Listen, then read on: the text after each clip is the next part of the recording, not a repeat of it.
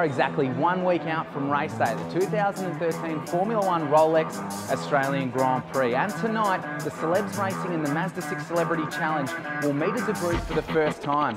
They'll be given their race kits, a briefing, but most importantly, a chance to suss out their competition firsthand. And it's a big week ahead, starting tomorrow with 3 days of driver training with Scaife racing out at Sandown. So let the fun and games begin. Obviously you spend a lot of time on a track, or have done, but that's only on 2 wheels. How do you think you're going to go with 4? It's hard to tell, and everybody's playing it really cagily at the moment. No one's putting their hand up and saying they fancy their chances. So I think until we get on the track at Sandown, have a bit of practicing, and we can sort of measure each other up, then I think no one really knows how it's going to go. Who do you think is going to give you a bit of a run for your money?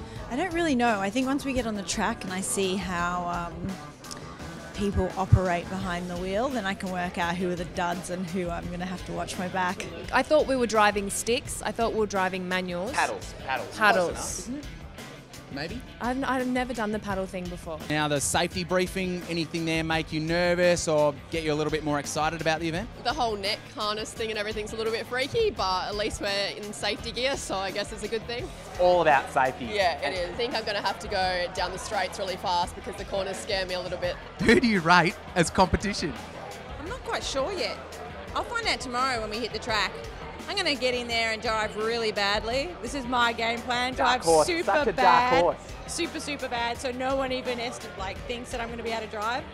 That racing attire is so exciting. I can't believe that we have it custom made with our names on it.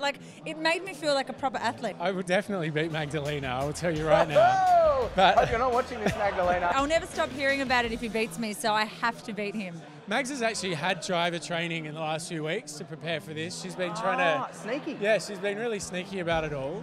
And I'm sure she's pulling strings as we speak. They gave me a fireproof suit, and it has my name on it.